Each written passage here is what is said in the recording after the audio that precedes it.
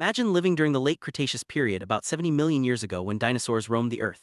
Back then, a year wasn't quite like the one we know today. Instead of 365 days, a year had around 372 days. Even more fascinating, each day lasted only about 23.5 hours, half an hour shorter than our current 24-hour days. This means the sun would rise and set just a little bit faster, and time itself seemed to move at a different pace. The reason behind this difference lies in the way our planet spins. Over millions of years, Earth's rotation has gradually slowed down, stretching our days to what we now experience. But what could cause such a change in the rhythm of our world? Gradual slowing of Earth's rotation is mainly due to the gravitational forces of the Moon. As the Moon orbits our planet, it creates tidal friction, an invisible tug that acts like a cosmic brake, ever so slightly slowing down Earth's spin.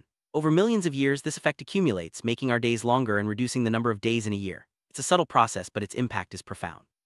Without the Moon's influence, our days might still be as short as they were in the age of dinosaurs. This celestial dance between Earth and its moon continues even today, quietly shaping the passage of time. How do scientists know exactly how long a day or year was millions of years ago? The answer lies in the fossilized shells of ancient rudist clams. These remarkable creatures recorded their lives in microscopic daily and seasonal growth rings, much like the rings of a tree. By carefully analyzing these rings, scientists can count the number of days in a year and measure the length of each day during the Cretaceous period. These clams, acting as biological timekeepers, have given us a window into Earth's distant past, allowing us to understand how our planet's rotation and the passage of time have changed over millions of years.